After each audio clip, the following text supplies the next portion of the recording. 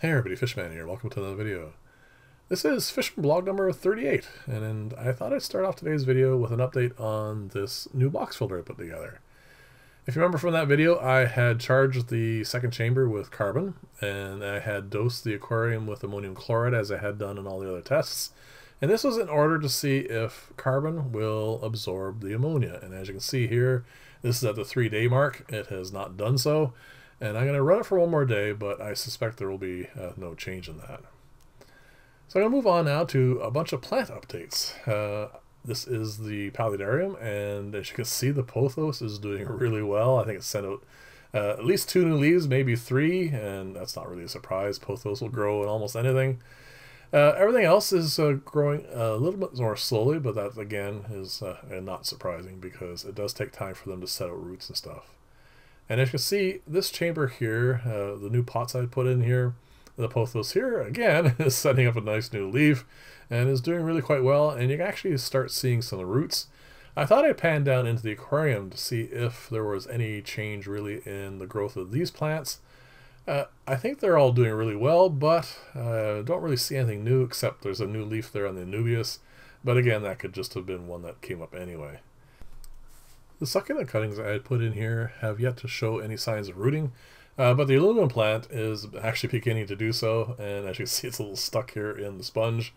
But again, aluminum plant will grow quite well, and the succulents, again, are much slower growers. As you can see, the spider plant is doing really quite well too. It is starting to send out a bunch of roots, and it is working on a whole new leaf. So it actually is doing better than I thought. I thought maybe it would be a little too waterlogged in here for it, but it is thriving quite nicely. And as you can see, the other potted succulent I have there is also doing really quite well. So these pots are actually turning out really quite nicely. One of the things I noticed though while I was looking at this here, and I'm going to give you a clip here in a second, is this might be an indication that a little bit of that soil is finally leaching into the aquarium a little bit, because I find that this high humidity planter has better growth now of all the Java fern. As you can see, it's doing really quite well, and the Java moss as well is starting to climb up the side. So again, it might actually be doing something, so we'll have to keep an eye on that. I decided after all to put a piece of plant in here. This is again one of the really simple little planter filters, we'll call it. It is just a tube, obviously, with a bit of air bubbling in it, and I threw this in here just to see how well this is going to root here. One thing it definitely has in its favor, it was very easy to set up, and also it's going to be very easy to keep an eye on. The next clip I have coming up was prompted by a comment I got on a video I had done quite some time ago now. It was when I was breaking up these planters from the first soil experiment, and I was subdividing one of them and repotting it. And the comment was, why can't I just cut it like grass? My response at the time was, I'm not entirely sure you can cut Vallisneria like grass and have it regrow.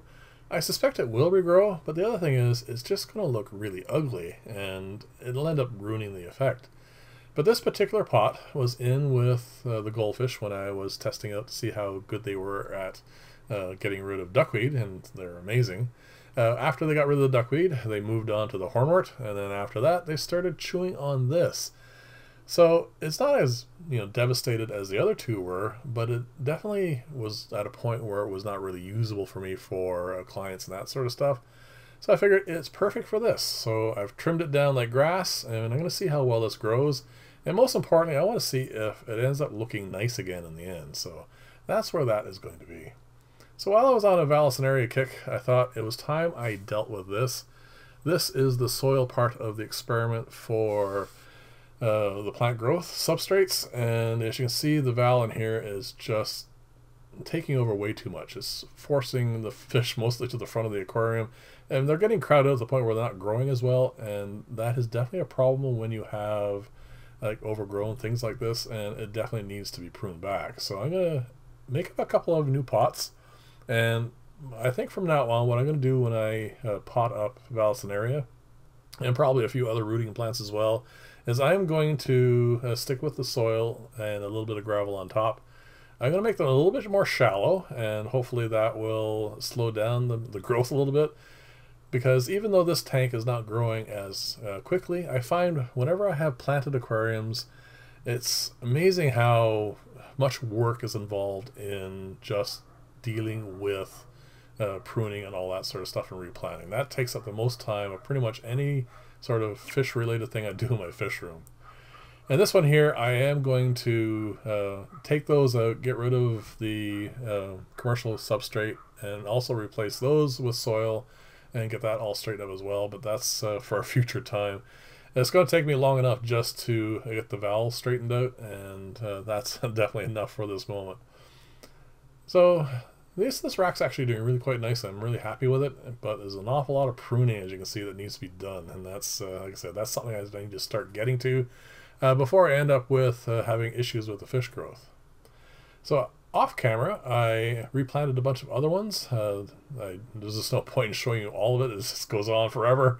So this is that one pot that's in that one tank. And as you can see, it is growing very, very well. So I'm going to divide this up in the next little bit here. I'm going to repot this into, I think it ends up being 3 pots. So again, each of them are going to have a fair amount of plant material in it. And that shows you how much has grown in this. It is doing immensely well and way better than the other 2. So this is going to be kind of just unceremonious, let's say. It's just stick dirt in, stick plant in, pack with gravel. And that's pretty much how I replant all these things. I don't go in and individually plant each stem or anything that along those lines. One thing I do though is once it's packed like this is I'll take it and I'll rinse it in water just so I don't end up with a big clump of dirty soil getting tossed in there as well. So anyway, I'm really happy with the soil version of the planters, and it's definitely something I'm going to keep doing. And I am planning again to keep up and try new experiments with plants. So that's all coming up as well. Unfortunately, at the moment, I am very deep into doing the ammonia tests, and that is taking up a fair amount of my time. I'm getting a lot of requests from people for those and variations on it and nitrites and all sorts of stuff. I will try and get to as much as I can of it. It's obvious I can't do it all. I only have so many aquariums and so much time to do each of these. But I suspect as long as there's interest, I will keep working at it, and we'll eventually get through as many of the requests as possible. So this is almost done now. I am going to show you a couple clips of what they look in the aquariums, and that's pretty much it, besides an update on the baby angelfish growth. So as always, if you like this style of video, please like and or subscribe, and let me know in comments below for things that you'd like to have coming up. So there you go, much more room now. This is actually better. This is the way I like it. A nice green plant and lots of space for the fish. I put one up here in the paludarium to see how well it does here. This tank is obviously doing really quite well anyway, so it was just interesting to see it as a comparison. I ended up taking 3 different clips actually this week for the angel fry grow. I ended up taking them at different times during the week because I was gradually doing water changes on this tank, trying to reduce the amount of green and obviously infusoria as well. They are now mostly onto ground up fish food, microworms, and newly hatched brine shrimp. But also, one other thing I wanted to show you as I was filming these things is a rather odd thing that happened.